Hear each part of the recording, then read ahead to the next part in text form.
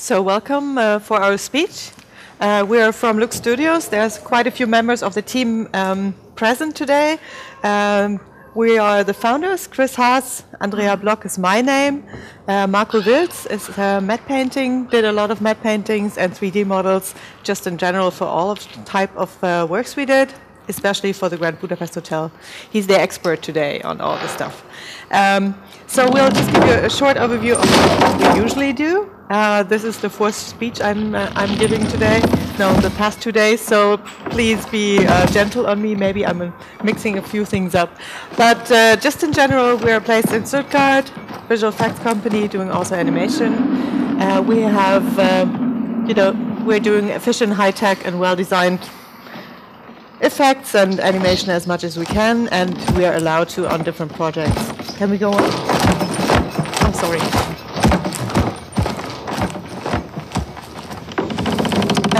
We are learning every day and becoming smarter, especially on an in-house project that we are doing for the pipelining.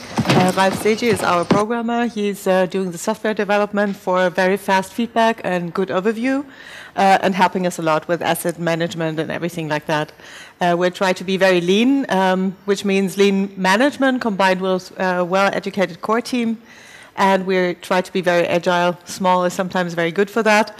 So we try to be very flexible in size of team build and growing, working with a growing network of selected artists from a custom-tailored team for the special needs of the projects, depending on if it's more, 3D modeling or if it's more CG environments or more animation. As I said, we're in the hometown of FMX, Stuttgart. It's the region in Germany.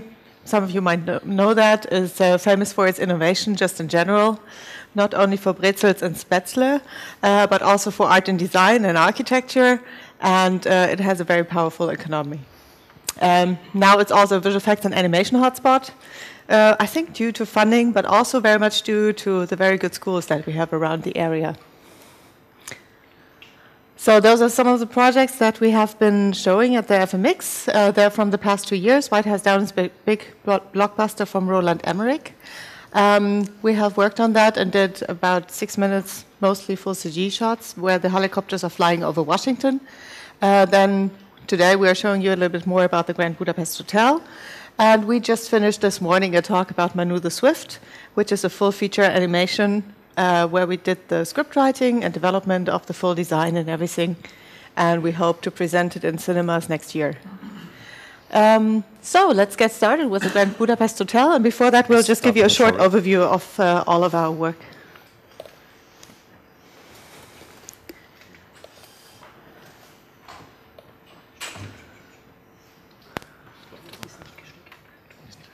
Oh, kein Ton. Das ist doof.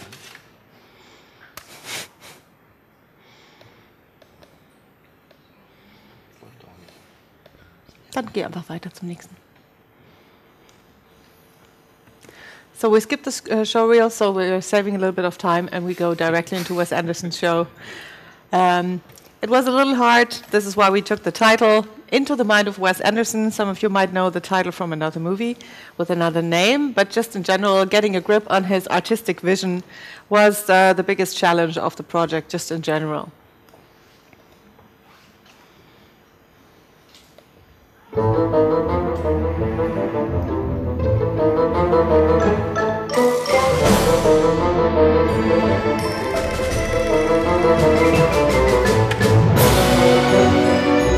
Where's Boy with Apple? None of your goddamn business!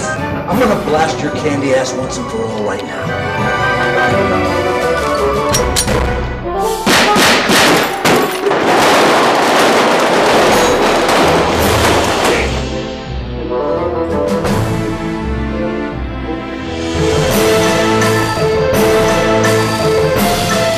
The beginning of the end of the beginning has begun.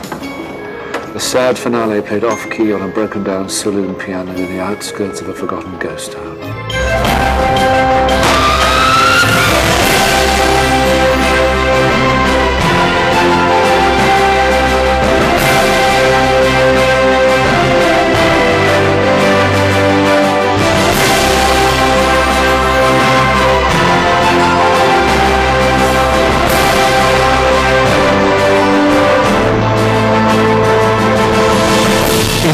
shall be the end. Farewell, cried the wounded piper boy. Whilst holy shit, you've got it! I'd rather jump off this cliff right now than go back to fucking prison.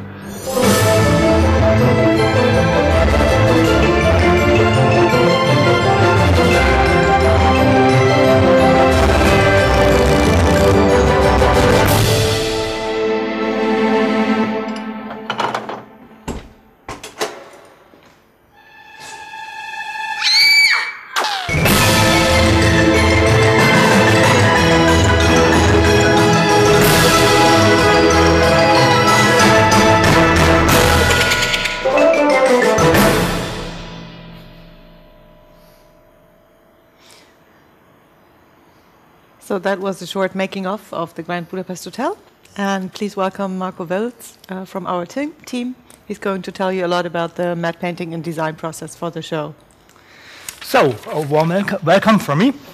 I'm sorry for the delay. We just finished the presentation right now, so it might be mixed up a little, so I hope it will be interesting anyway. With the Grand Budapest Hotel, we had an interesting company constellation. We had a cooperation with LUXX from LA, and the deal was that LUXX, they did work on former Wes Anderson projects already, and so they knew how to talk with Wes and how to understand his design language. So they sent us their supervisor, Gabriel Sanchez, who worked on former Wes Anderson projects, and producer Jenny over here, and we were sitting in our LUXX Studios. We are using the same pipeline, the same machines, it's the same office. We just and we used the same team like at Grand Budapest Hotel. We just split it in the middle, said half of them are working now for the payroll of LUXX, half of them are working now for the payroll of LUXX. But at the end, we are sitting with the same office, doing the same work, working each other together. So it was a true Stuttgart project which we did here together. Yeah, the Budapest Hotel, it was also a co-production with Studio Babelsberg. That's why lots of the sets were built there. It was funded by the German Federal Film Fund and as well as from the MFG from Baden-Württemberg. So,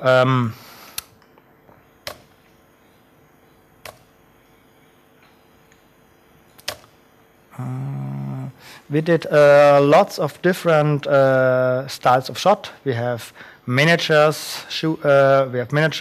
We have to work with models. We have to do digital matte paintings, 3D set extensions, snowflakes, fog and atmosphere, and lots of small comp work which you hardly can see in the movie if you don't know what they were. Lots of hidden work inside.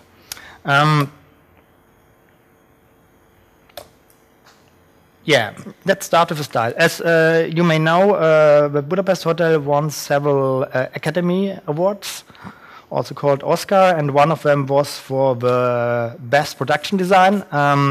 And we as a visual effects team, we had to add our work to the special style and design language from West. So we had a little part in this Oscar trophy. So what was a very cool thing.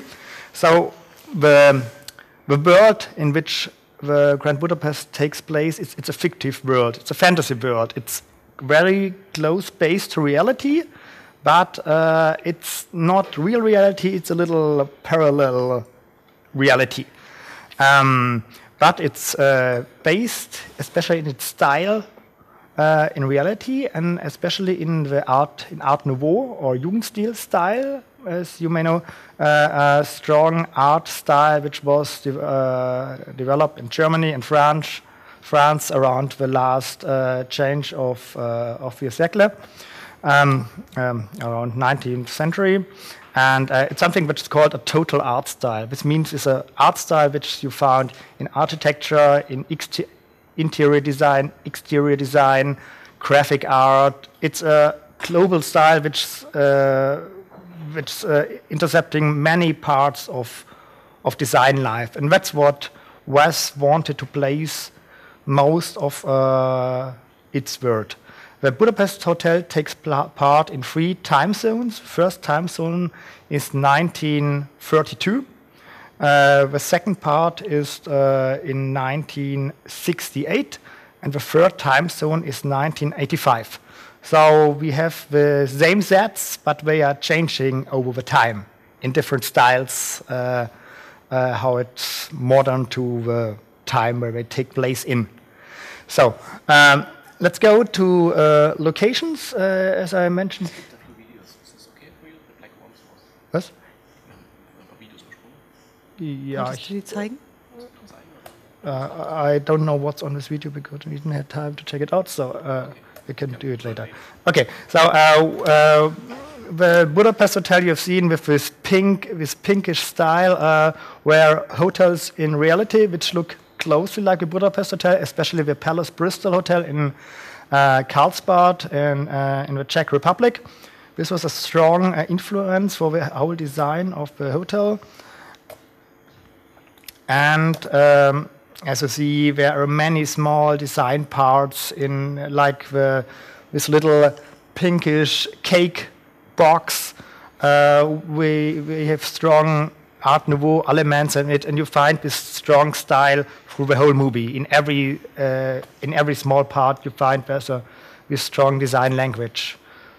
So it's not fantasy. This, for example, is a real building in Germany, and we just added it to the hotel, to the model of the hotel, for example.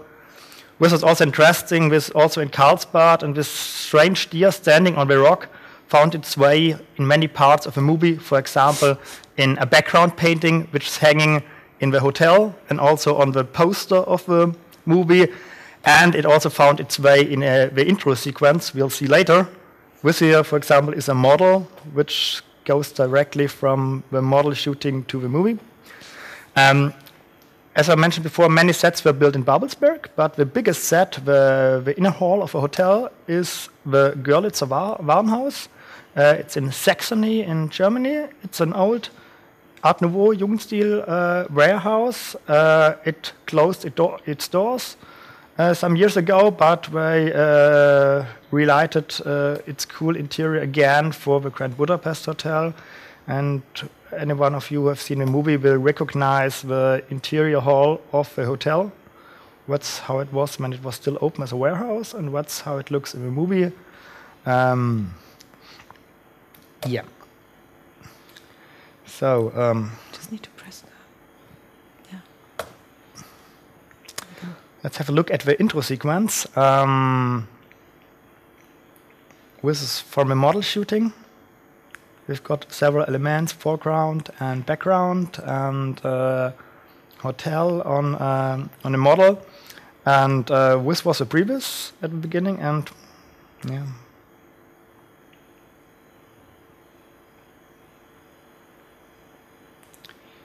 Here we see the hotel through different styles through the time. We'll come to it later.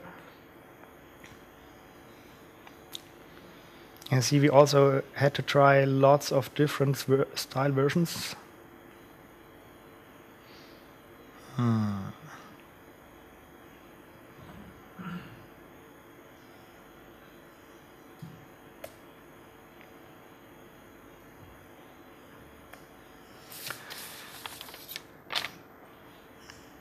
Yeah. Now I have to find out where I'm in the presentation. Okay.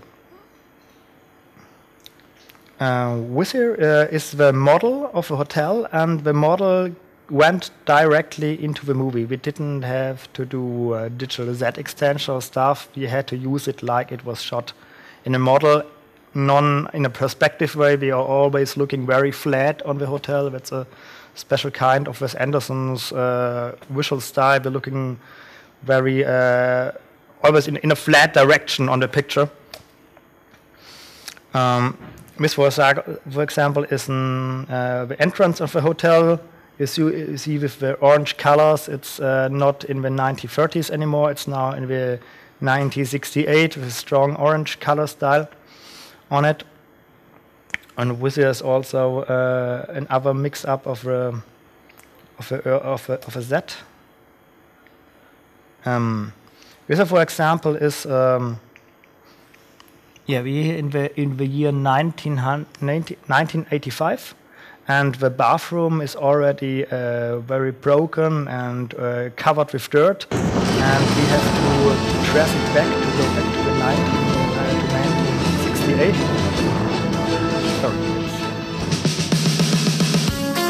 Okay, I need some breaks because The first idea was to help someone, and then it worked. Die richtige Präsentation? Ja? Okay, so okay. Könntet ihr noch mal kurz starten? So we'll just try to get it right, because at the moment we're just seeing one video after the other, and we're missing the images in between. So just please go back to the presentation. I think you're just... Okay. I'm sorry. So we've been at the model. So we go to sets and models.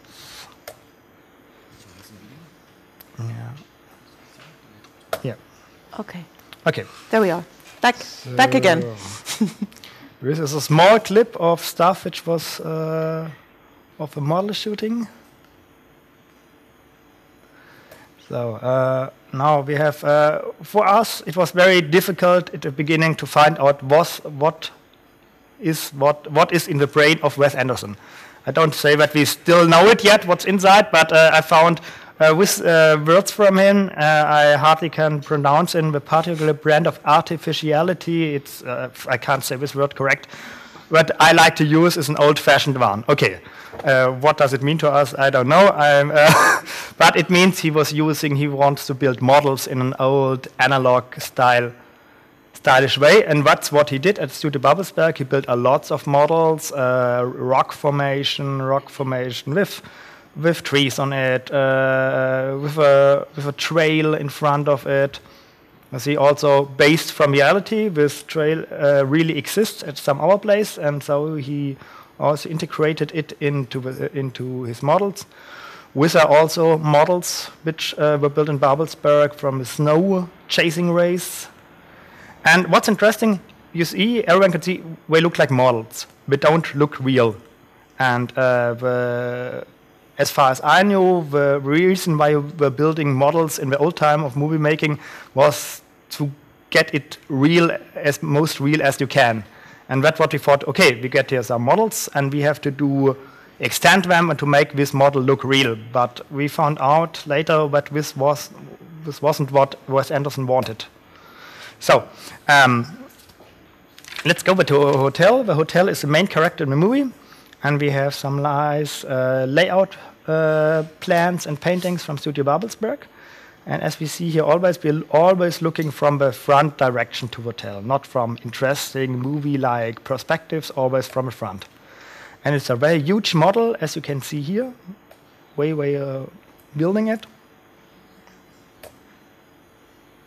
Do you remember the name of the color he was using for the facade? Yeah, we have a lot of different names for the colors. And as I said before, it was hard for us to find now what he wanted. In my first week on the movie, I got this picture. I said, okay, this is the previous, and I had some free time, and it took some time before the production was started. I said, okay, good. I beginning the matte painting of the shot, and started to paint in backgrounds and mountains and stuff like that. And sometime Gabriel, the supervisor, came over and said, oh, nice that you're working on it, but stop it. It will keep artificial. So at the end, we put it away. At the end, I found out, okay, we'll have to use the hand-painted background from the set with the hand-built foreground rocks and the hotel on it, with all looks artificial, but that's what Anderson wanted to have it. That was a new experience. The hotel has, as I told before, different styles and colors through the time. Like we see here, the color palette we had in 1930s and 1968. And it was difficult, especially for our compass, who had to trace the set in different colors, to find out which color was meant. So we had, and especially if the supervisor is American, when he says lavender, we say, okay, lavender, what does he mean with lavender? If he says purple, okay, what does he exactly mean with purple? Or more pinkish, less pinkish, more purple, less purple, a little more lavender, and so on. And it became very difficult, and I think we were trying around 2 or 3 weeks to find out what color tone he really needed. And the production sent us with little boxes of cakes. Our said, okay, this is exactly the tone which we want. Please give us exactly this tone here, and again with the deer on it and a yellow tone for the 70 years. So yeah, we went through the style guide and were trying around, and I think the compass were trimming in orange or in yellow because we're retracing the whole set with yellow and pinkish new stripes. Yeah, interesting experience for every one of us. Here again, the hotel shot. This here is the layout we got for the 1968, and so we only got a model from this time area, and so we have to retrace this model in a matte painting, adding some little 3D to get this 1968 style. As you see, it's still the hotel, but it's completely different. But we've got all the colors in which Wes wanted to have. Here again, on the left side, you see an original building, which was dressed up with the flags and stuff, and we have to dress it in pinkish lavender with gold stripes and stuff on it, like you see on the right side, on the right side of the picture. Yeah, now we have here a little making of clip of different shots. I don't know which. Okay. Now we see something of the models.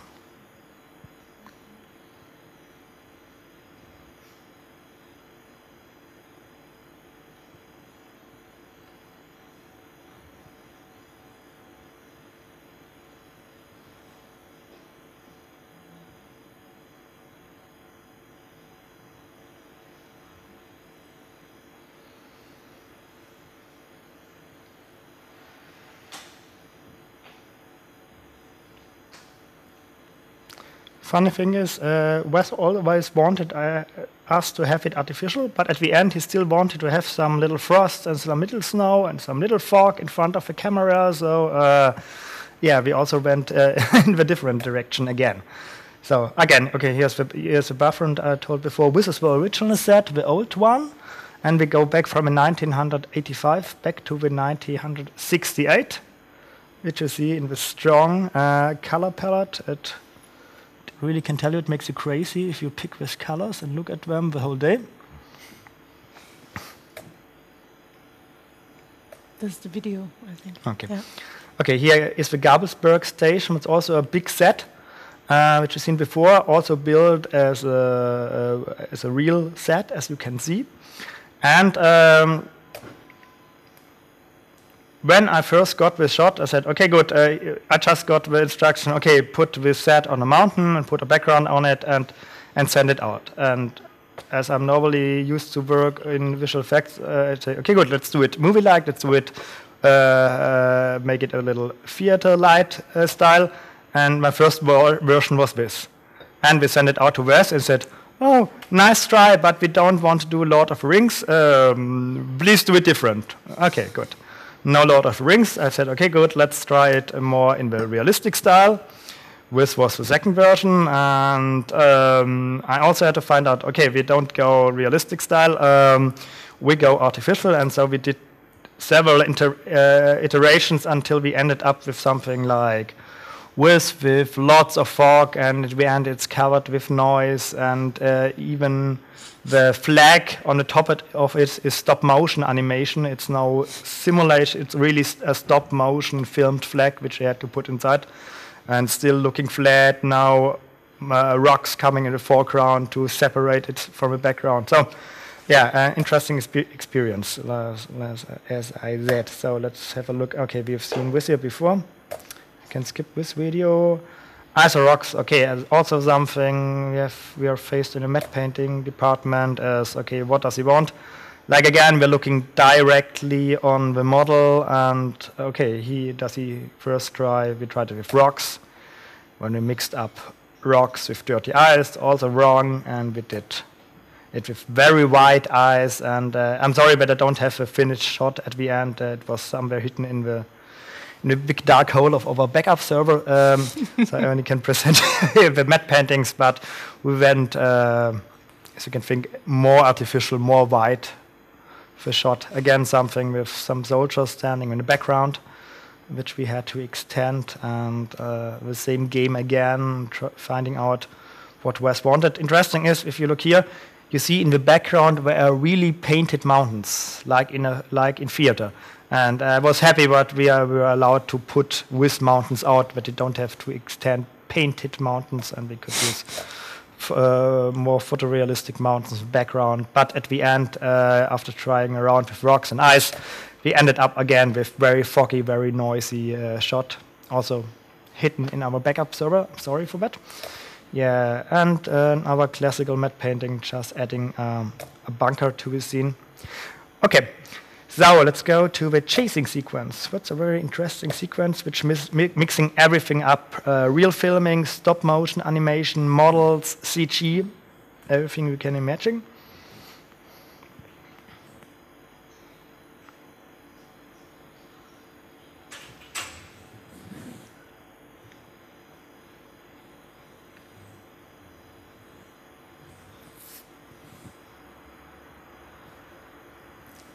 And while we are working on the shots, the guy who's doing the stop motion animation, he was still working at Babelsberg, and it took a really long time until we got all of his shots. I think he was working months on all this stop motion stuff.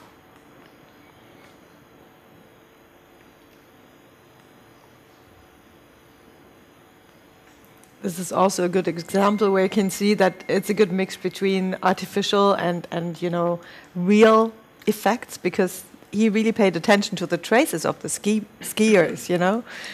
It's not stop motion only, but he wanted to see the dent of the skis in the snow, and he wanted to have some snowflakes and the right velocity, adding some extra frost and fog on top of it to get the feel for the coldness. Sequence is also a good example. I don't know. I've got a clip. Yeah. Okay. Yeah.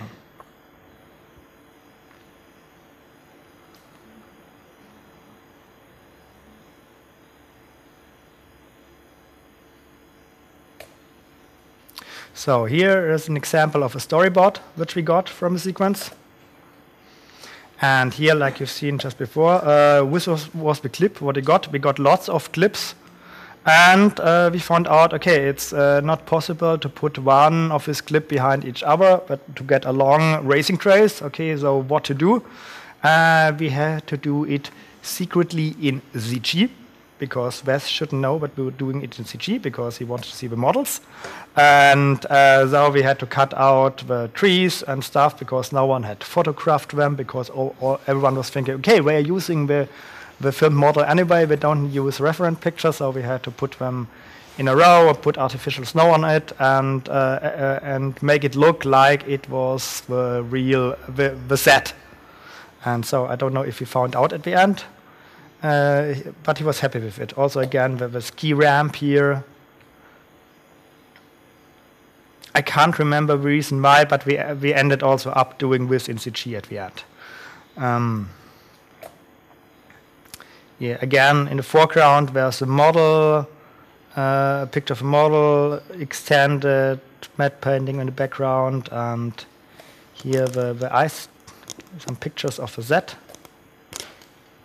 Yeah, and here also, as we are here still in the V-Ray room, we did a little 3D work too on this shot, on this show. So, for example, for this here, the motorcycle sequence, we did all the snow and ice in the foreground, and the fences on the side of it. And as I told before, at the end, Wes wanted to have some ice on the camera lens and more snow and more fog on it. And it was okay that we did with in CG. So he was not a complete enemy of CG, but yeah, not for his models. Yeah, so I think we rushed through it. Let's look what we have here at the end for a clip.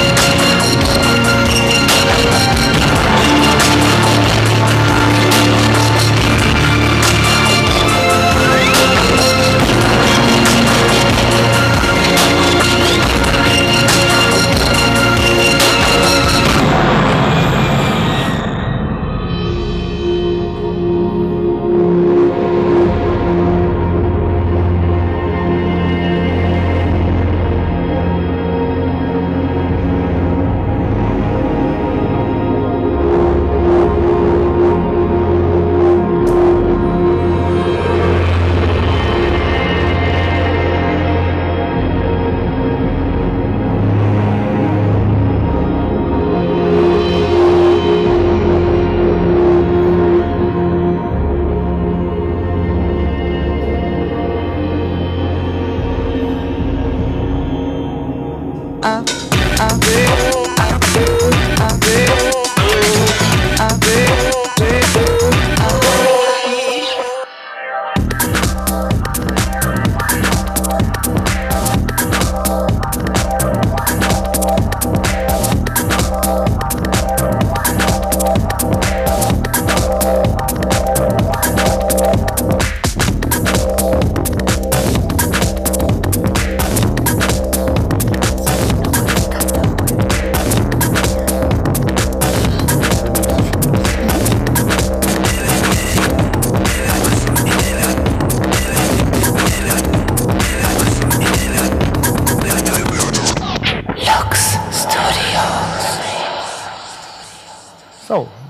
this was most of our presentation. I think one or two clips were missed, lost somewhere inside of this machine. So, any questions till now?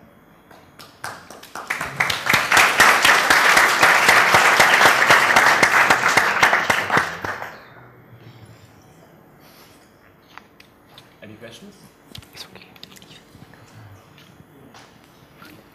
How difficult was it? Like you mentioned already a little bit, like to work with this kind of, let's say, non-realistic style, and like it seems that it took a lot of iteration processes.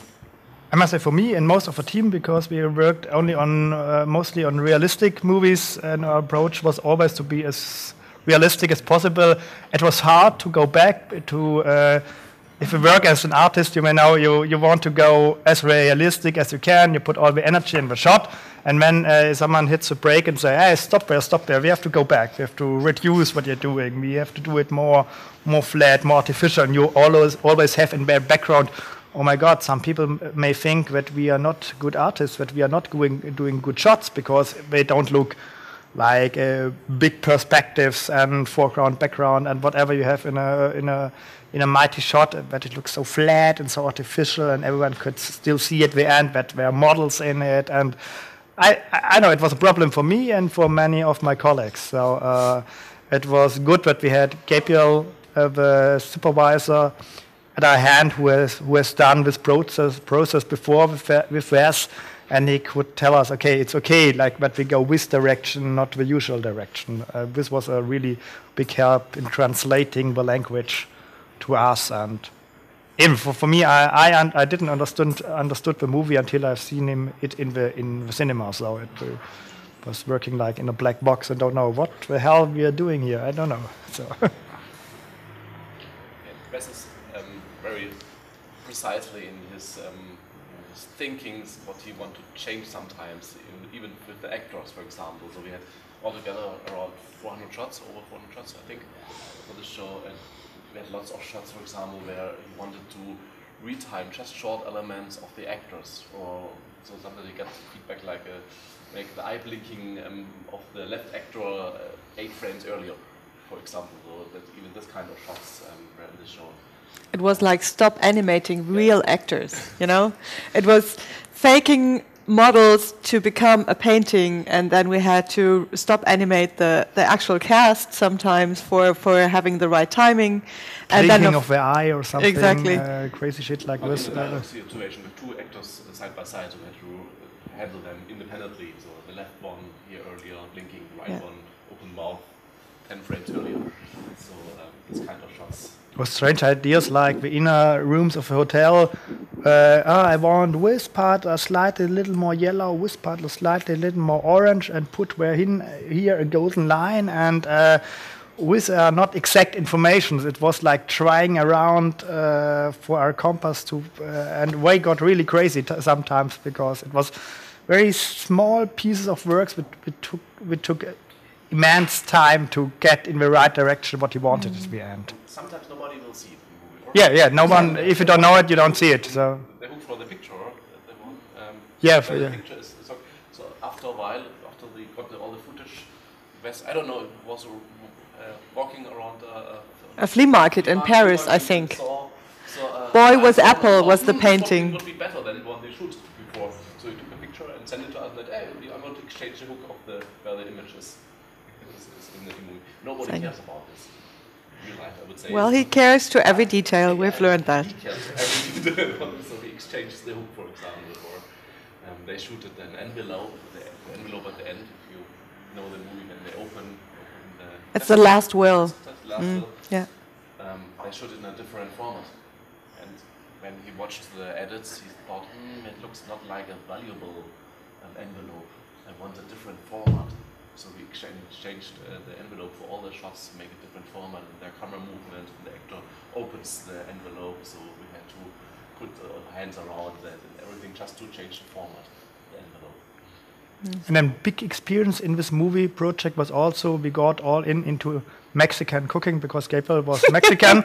And when we were working on weekends, what happened, sadly, sometimes he was standing in his small apartment in Stuttgart and cooking beans and bacon the whole night to present us a real good Mexican barbecue the next day. And I don't think that we were so effective on these days. We were working for 4 days, for 4 hours in the office while Gabriel was cooking, preparing, and we were sitting, oh my God, it's smelling so grateful. And when we were eating his barbecue, and Gabriel is a guy like this, so he's ordering and putting flesh on meat on the barbecue, and after eating we were completely finished, so no working again. So, but it was good for the mood in the team. Yeah. Any more questions? No? If you don't have any more questions, we can solve a little riddle Marco has prepared for you. How many of you have seen the movie, by the way? Oh, wow, all experts. Oh, so I think this is a nice little one. If you can just what do I have to press? Oh, sorry. Can we shut it off? Wie kommt denn das? Okay. Nee. Na dann. Es ist wurscht. Wir können nicht das einfach nur spiegeln, oder? Warum macht er das nicht? Ist doch wurscht, komm, lass.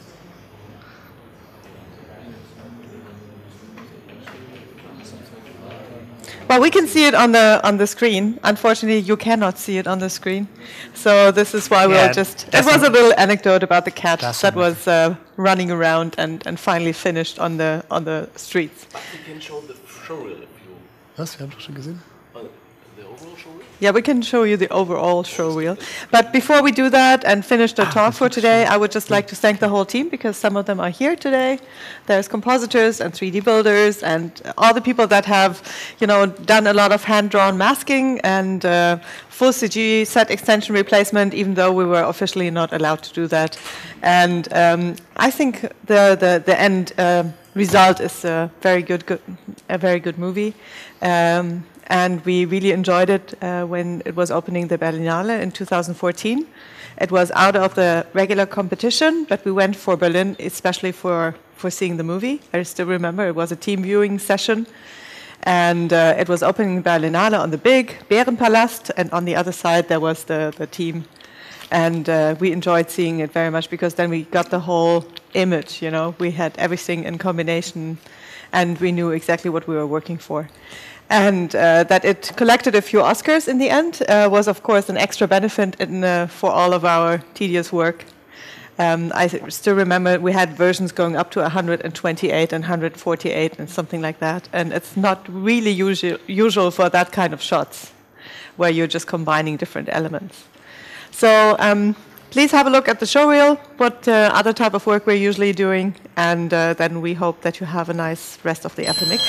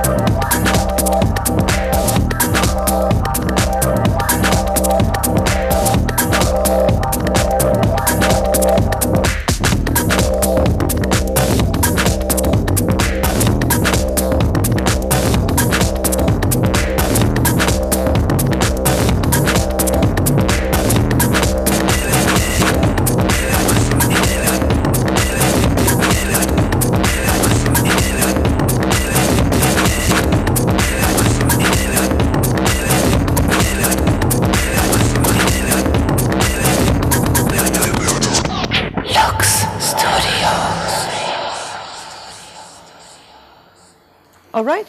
So thank you very much for coming and enjoy the rest of the speeches. Oh, by the way, also if you would like to come and join our team, please come to recruiting session at 5 today. We're going to have a short overview of what we are up to for the future, and we are happy to see you there. Okay? Goodbye.